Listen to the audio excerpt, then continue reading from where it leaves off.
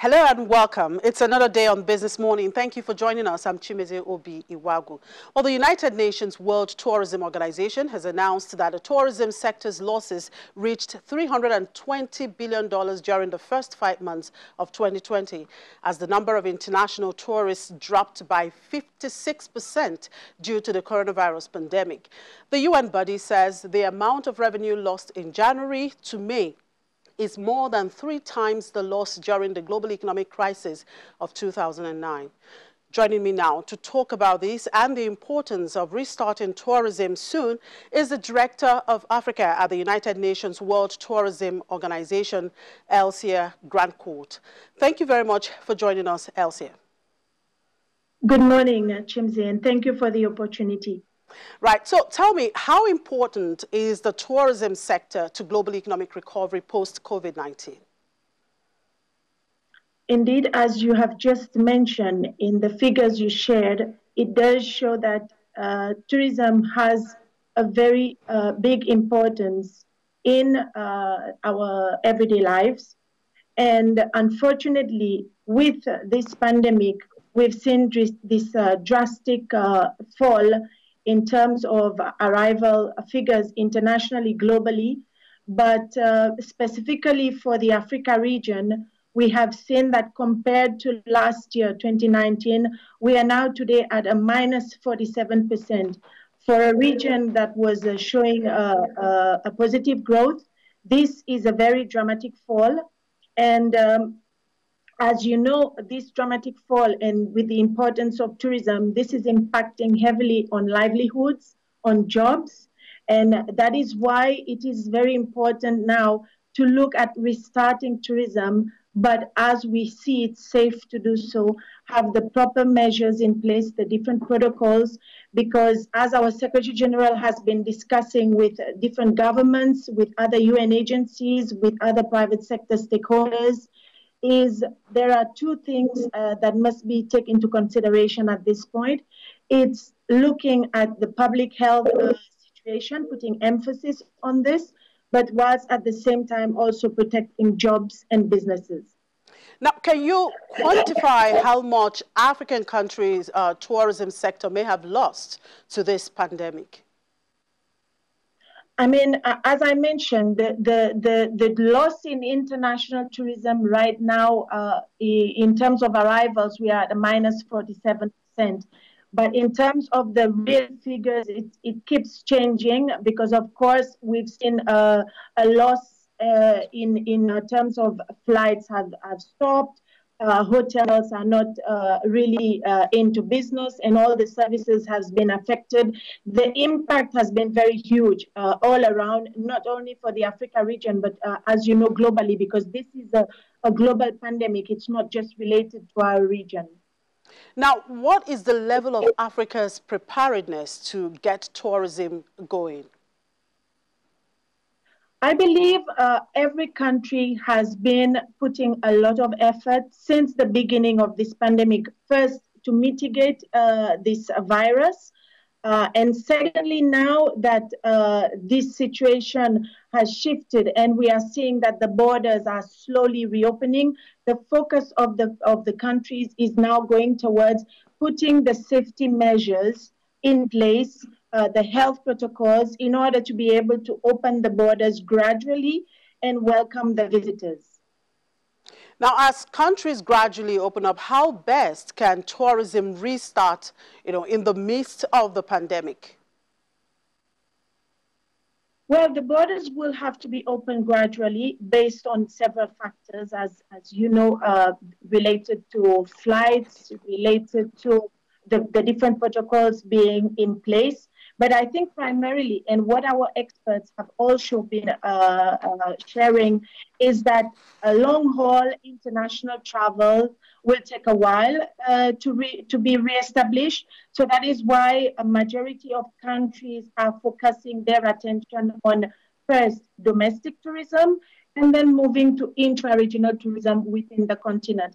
But definitely the protocols, the health protocols have to be put in place from the point of arrival all the way through the different services on the ground, and also to be able to reinstate and reestablish the confidence confidence to the tourist, it's very important for countries to keep on working on these measures based on the guidelines that we have issued, as well as WHO and ICAO. Now, what major challenges do you foresee for African countries in trying to restart tourism? I mean, the challenges all around would be the fact that it would take a while to reinstate the long haul. So the focus has, as many countries have considered, is to put it on domestic tourism. The challenges that will be there is, of course, being able to have the right setup in terms of the health and safety protocols in place, rebuilding the confidence, because this is key. I mean, if somebody is coming to visit you, they want to be assured that there are the protocols in place. And if any eventuality will happen, if there is a surge, if there is any issue that will happen to the person, they will feel confident that the country is prepared and geared up to be able to either work on the repatriation if there is a need to be, or if they need to be taken care of. So I think these are very key. That is why we say the emphasis is to be put on the health and safety protocols. So how does the UNWTO hope to support its member countries to restart tourism? Our Secretary General has been, from the beginning of this pandemic, working very closely in close collaboration with the different member states, the African member states, also international organizations, the UN agencies, and very importantly, the private sector. They have been discussing, and that is why at the beginning we started off with a set of recommendations. And today we've issued some global guidelines that members are using it to base their own protocols that they are establishing at home. But at the same time, since a big part of our work is focused on technical support to our member states, we've launched what we call a technical support package, which is centered around 3 pillars. It's the economic recovery, the marketing and promotion aspect of it, and strengthening the institutional relations. This is very key because you need to continue to collaborate. We need to continue to stand in solidarity with each other and learn from each other. Countries should keep on talking to each other to learn the best practices and also to be able to start the tourism. So with these guidelines, we have seen countries that have already established their own health protocols, and they're using this as the basis to shape the different safety measures that they are putting in place, including Nigeria, because several countries, including Nigeria, they have set up high-level committees, which include different government ministries, to be able to work around tackling all the issues associated with this pandemic. Now, talking about Nigeria specifically, what do you make of Nigeria's tourism sector? I think Nigeria has a very vibrant sector in terms of that you have a lot of attributes. You have the beach, you have the wildlife, you have the culture, the gastronomy. But there we see that it's a sector that has not fully maximized the potential that is there. And also in part related to the statistics. We think that a big part of that has been underreported, and that is why when we worked with the Ministry of Tourism Master Plan, this is one of the key aspects that came out. And 2 years ago, when we did our commission meeting in Nigeria, we ran parallelly a workshop on statistics, on data collection, and this is the approach we've been taking with the ministry in terms of helping also with Nigeria's tourism, ensure that the figures are captured in order to be able to help to make strategic plans going forward.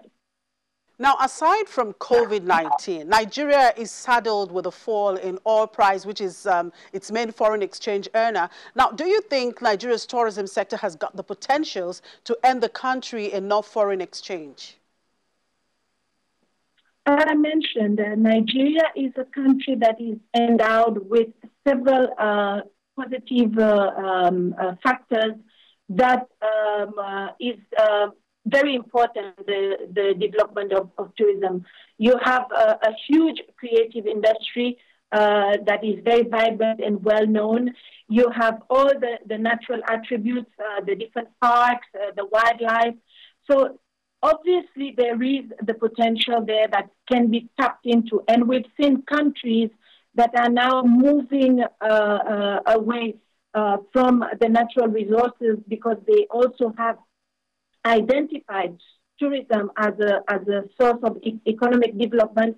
And Nigeria can be one of these countries that also look to tourism and continue to develop in order to maximize the potential that this sector can bring to the country.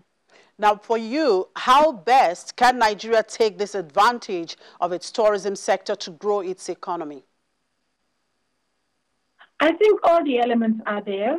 It's a matter of, first of all, getting all the stakeholders around the table, which the ministry works in this direction, working with all the different line ministries, working with the private sector, in order to be able to map out. Because as I mentioned earlier, we worked on a tourism master plan. Master plan, as you know, is there to give the guidance on the specific areas that the country can prioritize in order to continue the development of the tourism sector.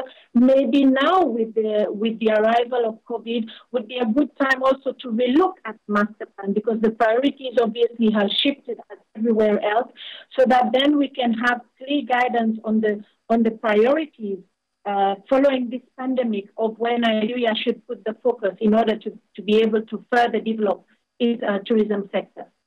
Now, are there countries in Africa Nigeria can actually emulate when it comes to tourism development, probably the strategies perhaps those countries are putting in place to develop their strategy, their tourism? We have Kenya, we have Egypt, we have South Africa. Are there lessons for Nigeria to learn from these countries? Absolutely. There are always lessons to be learned. There's no one size fits all. Of course, when Nigeria would look at all, and we do this with our members, sometimes we share the best practices, as I mentioned earlier, because the countries have to look at their own specificities. There is something probably that Kenya is doing that doesn't necessarily adapt to Nigeria, but in all of this, Nigeria can learn from what these countries are doing, as other countries can also learn. It's a two-way thing that we can all learn from each other. But at the end of the day, we have to adapt it to our own specificities, and Nigeria is no different than any of the other countries. All right. Generally, what is the way forward for the world tourism industry? Well, what the key message that is out, especially and strongly supported by our Secretary General, is to continue to collaborate, to stand in solidarity, because we do have to restart the sector, but we also have to do it in a responsible way. We have to ensure that the right health protocols are in place. And these protocols, by the way, have to continuously be reviewed and updated, because as we've seen, this pandemic, there's still a lot of unknown about this virus. It's still evolving. So we have to adapt, because on the one part, whilst we wait for a solution, health, either be it with a vaccine or other, we have also to continue with the business, because the damage that has been done globally and also to our region is very dramatic. And as you know, if we don't restart tourism, we will still be stuck where we are. So that's why we say restart, but in a responsible, safe manner, so that at least we can sort of see some rebound with the tourism across the world. All right, thank you very much for your time, Elsie. Elsie Grandcourt is the Director of Africa at the United Nations World Tourism Organization. Thank you for your time. Thank you, Chimpi. Thank you. To take us through the burning economic issues and what they mean for the commodities market space is one of the research analysts with financial derivatives company, Desola Sumoni. Hi, Desola. Good morning. Well, it's a holiday Hi, here. Chimeze. Yeah, it's a holiday here. A holiday weekend. Hi, Chimeze. And of course, after a rough start to the week, we saw Brent crude recovering to about $43 per barrel. That was yesterday on weaker US dollars and declining crude stockpiles, even though today there was a little drop. So, but what was more interesting for you in the oil market this week?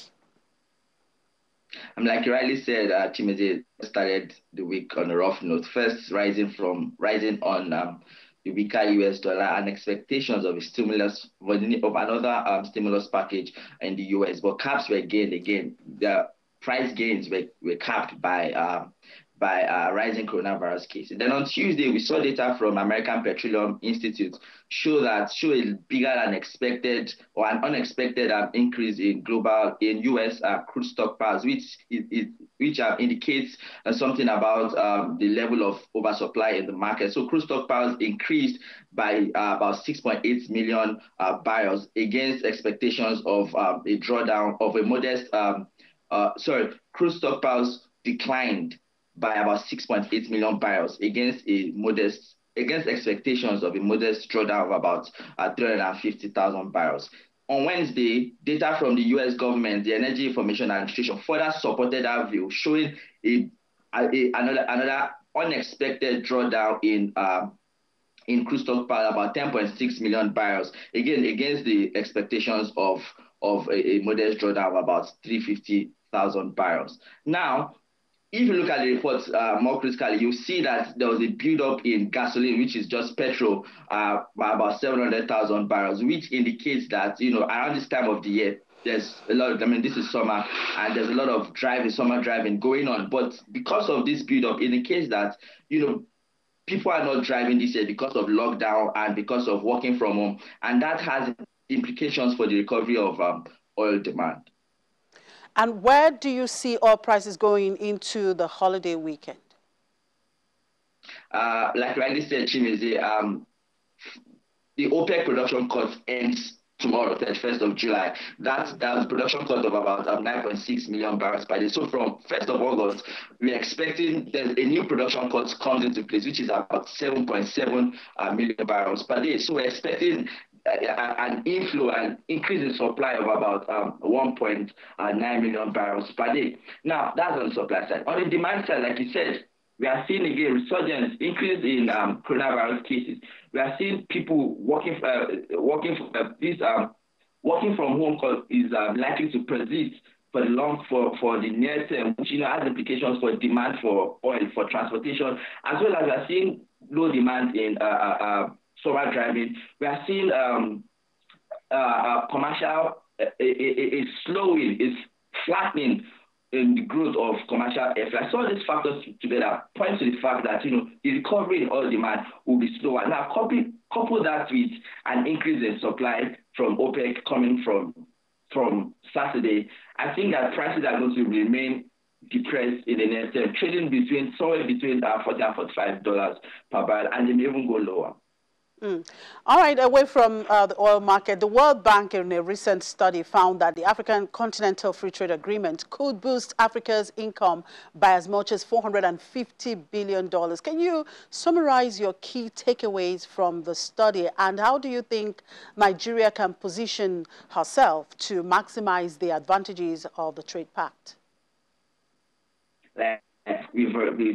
You must have heard about the positives of the African Continental Free Trade Agreement. How is a single market of about 1.3 billion people. How is it going to increase intra-Africa trade by to about 50%? You've heard of the good news, but my key takeaway from the report was reducing trade costs. So the World Bank essentially wrote like a policy brief essentially of how governments can maximize the potentials of the trade pact while minimizing the risk. And the key theme of it was reducing trade costs. They further went to explain that the governments need to simplify customs procedures and reduce red tape. We know how red tape and bureaucracy limits business in Nigeria, in Nigeria as well as in other African countries. Another recommendation was for governments to make legislations and laws that will facilitate the easy and free movement of goods, of people, of capital and of information across borders. Those were those were my key takeaways. But in addition to that, in addition to the tariff liberalization, the World Bank also encouraged reducing non-tariff barriers to trade, things like quotas, factors like quotas, rules of origin also need to be sorted out for governments to maximize the advantage of the trade pact. Now, for Nigeria, we know we've heard the arguments on both sides, both the antagonists and protagonists argue for and against the trade pact. But I think the key thing here is competitiveness. We all know that Nigerian manufacturing is not particularly competitive due to some binding infrastructure constraints. We know about the power situation, how manufacturers have to source their own power. So those kind of binding constraints need to be sorted out. And I know this is a long-term investment. It's not going to happen overnight. It's not going to happen in a year or two. But those are the kind of factors that we need to put in place to become competitive. Also, the road networks. One key feature of African trade is road networks, and many of the road, and if you look at the road networks of African countries, you see the lack of interconnectedness. So I think one thing that Nigeria, as well as other African countries, need to do is to expand the road network and road and rail network, as well as the seaports, in order to maximize the benefits of the free trade agreement. Talking about power there, on your slide, among the downers is the fact that power crisis will worsen. How so? I didn't get that. Can you say that again, please? Yes, among the downers on your slide, you say that power crisis will worsen. Just wondering, how so? Is it that the federal government is not doing enough to ensure that we have steady power? No, I think that the government, they are making steps. Like I said on Tuesday, that the federal government is taking baby steps towards improving the power situation. I mean, recently, was it yesterday or the day before, the president approved the counter funding for these projects with Siemens, which is the German electric engineering agency, to rehabilitate and to expand Nigeria's grid. Currently, Nigeria, we have installed capacity of about 12 megawatts and only produce about anywhere around 4,000 megawatts. So the goal is to rehabilitate and to expand the power grid. And the projection is that by 2025, we should be able to produce about, I think, 12,000 or no, 25,000 megawatts. So I think the government is taking baby steps, but it's not going to materialize today or tomorrow, or even in this year. At least we're doing something. Anyway, let's look at agri-commodities there. Cameroon's Robusta coffee prices have taken a beating due to lower demand. Where do you see coffee prices going forward, even as more countries lift lockdown restrictions? Like you said, I mean, for context, there are two main species of coffee, right? We have the Arabica coffee and the Robusta coffee. So the Arabica coffee is like the elitist coffee, but the Robusta coffee is the one you and I drink. Is the instant coffee, the one you just put your hot water or milk and then you have your coffee. Now, before now, coffee has already been in the bear market because of huge supply, and now with the coronavirus pandemic and lockdowns, we are seeing cafes and restaurants, which account for about 25% of total coffee consumption or coffee demand. They are not able to that demand is out of the market. So I've seen coffee demand globally take a serious beating. In fact, the United States Department of Agriculture said for the first time since 2011, coffee demand is going to decline sharply because of people are working from home now. So that demand for coffee from cafes and restaurants is out of the market. And even as countries begin to ease lockdown, people are still wary. I mean, many of these coffee supply chain supply chain organizations, they try to reinvent their business model, trying to order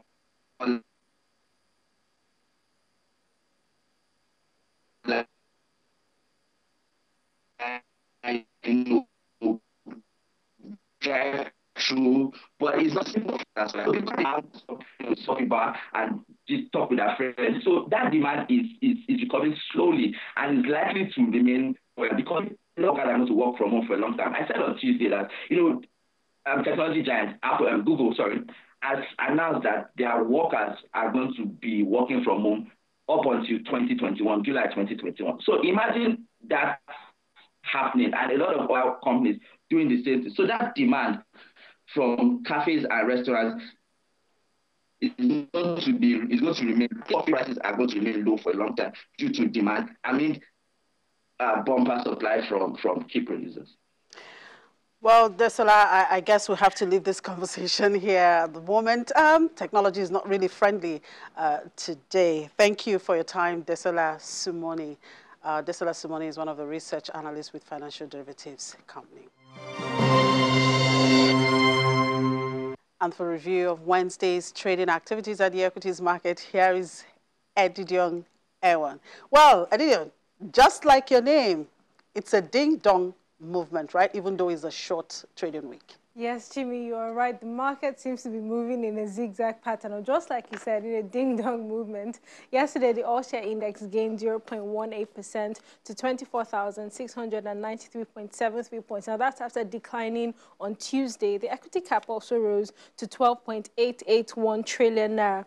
Now, although the markets gained yesterday, activity level was low compared to the previous sessions we've seen this week. We saw just about 101.58 million units worth barely $1 billion naira traded in over 3,600 deals. Sectoral performance was broadly positive yesterday as all the sectors we track closed positive apart from the banking index. Now, those declines were due to losses on EcoBank Transnational Incorporated, GT Bank, and Zenith Bank. On the other hand, consumer goods, industrial goods, insurance, and oil and gas gained yesterday. Let's bring in Phil Anegbe, a research analyst at Cardinal Stone Securities, for more. Good morning, Phil. Thank you for joining us on the program. Yeah, good morning, Edidong. Let's talk about some earnings now. Seplat surged 10% yesterday after the company released its earnings, but there was a drop in revenue. So what drove the positive sentiment for the stock? Well, a lot of it was bargain hunting in the stock because prior to yesterday, you've seen a lot of sell-offs in the stock. And that has largely tracked the moderation or the decline in crude oil prices for extended periods. So a number of investors have sold the stock to a level that it now became attractive for bargain hunters. So what you saw yesterday was bargain hunting in the stock. And of course, the impairment loss for Q2 was not as huge as a number of analysts had expected.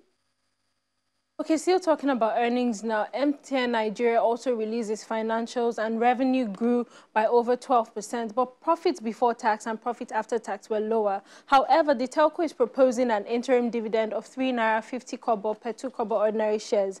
That's likely to attract investors to the stock when trading resumes, right? Yeah, absolutely. You saw MTN actually grow their free cash flow marginally, which justifies their decision to pay a higher interim dividend this time around relative to what they did in 2019.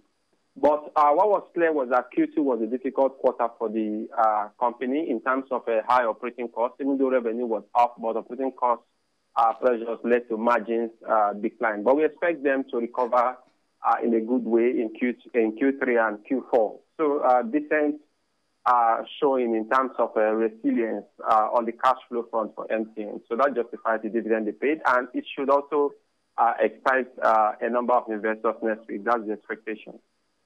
Okay, so we've had a very short trading week this week, but what is your outlook for next week?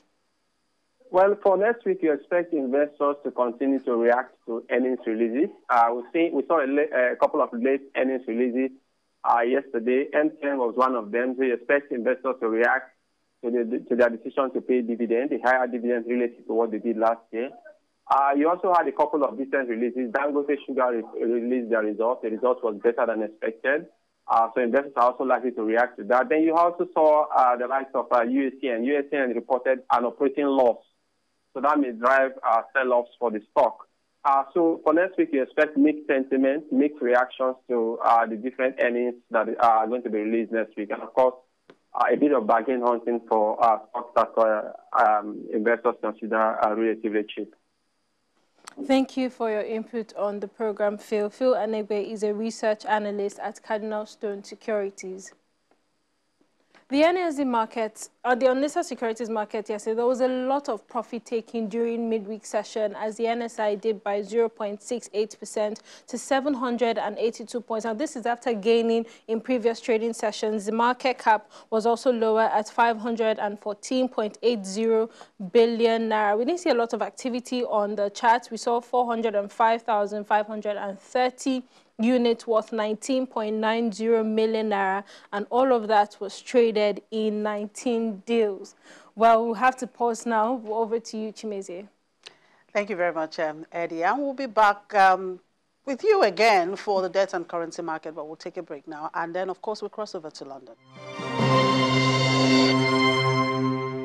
And for updates from the streets of London, here is Juliana Olainka. Hello, Juliana. Good morning. Well, Britain's biggest high street lender, Lloyds Banking Group, plunged to a second quarter loss after putting aside £2.4 billion for bad debts, forcing the bank to acknowledge that supporting customers through the COVID-19 crisis could come at a cost. A number of earnings have been released this week. Barclays reported yesterday, Aston Martin, and so on. How would you describe these results coming in so far? Well, the results are not great, but I suppose credit impairment, which is putting aside money for bad debt, has become a main feature for banks recently, particularly this year, of course, because they're all dealing with COVID-19.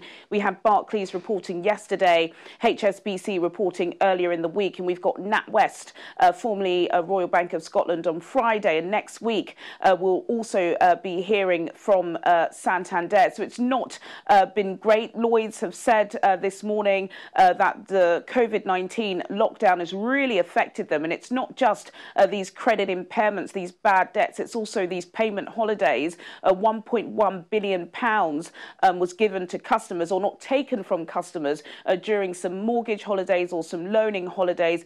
And also, as you said, in the first half of the year, Lloyds have put aside £2.4 billion. And I presume that that's the main feature. That's the worry. Bank of England a couple of months ago already told banks that they should be prepared for these bad debts that will arise from COVID-19. We also know at the moment interest rates here in the UK are at a historic low of 0.01%. So the profitability of banks at the moment are not great. And shareholders this morning reacted badly. Lloyds Banking Group shares were down 8%. And in the year to date, Lloyds Banking Group shares are down 50%. So that's a massive loss. And it looks like Boris Johnson is facing a major Brexit test with the future of Eurotunnel operations at stake. The EU wants the UK to drop its opposition to a role for the European Court of Justice in British affairs to ensure trains keep running between France and the UK after Brexit is implemented on January 1. Can you tell us more about this?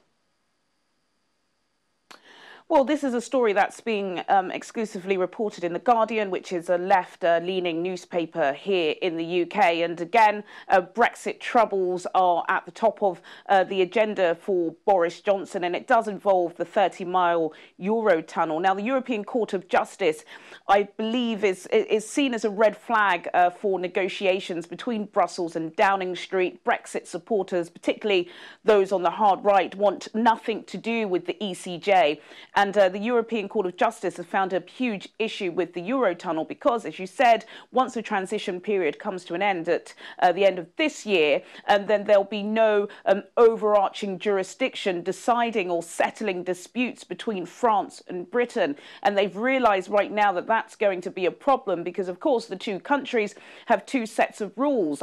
Somebody described it as trying to drive on the left and drive on the right at the same time. Train drivers would have to have qualifications that fit into UK law and fit into French law. And so the European Commission are putting pressure on France to try and ask and urge the British government to allow the European Court of Justice to have jurisdiction on that. it is a red flag. Downing Street are, putting their foot down and saying they don't want the ECJ to have any involvement, because once they have involvement in one aspect or one sector, then it can start creeping into others. And now I believe that some are suggesting that the International Arbitration Court in The Hague could potentially be used as a mediator to settle disputes between the two sides. But this is ongoing. There is so many other negotiation aspects that need to be resolved between the two countries. But of course, the Eurotunnel was staple between French and British ties, and they want that to be resolved amicably before the autumn. But some people would say that's unlikely to happen. And in another news, Boeing has announced it will end production of its 747 airliner in 2022, signaling the end of the Super Jumbo era. Is this any concern for UK airlines?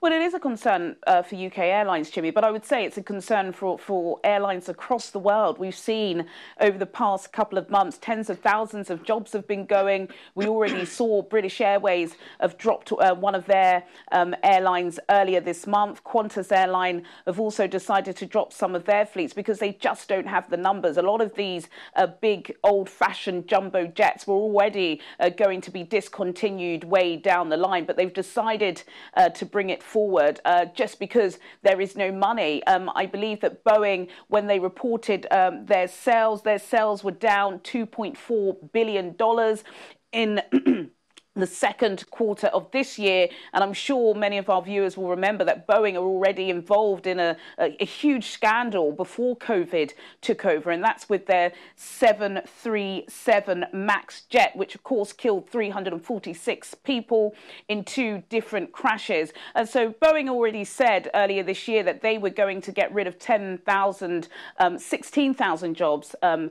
that's 10% of their workforce. It is likely going to increase again. The airline industry is completely battered at the moment, and the funds are just not coming in.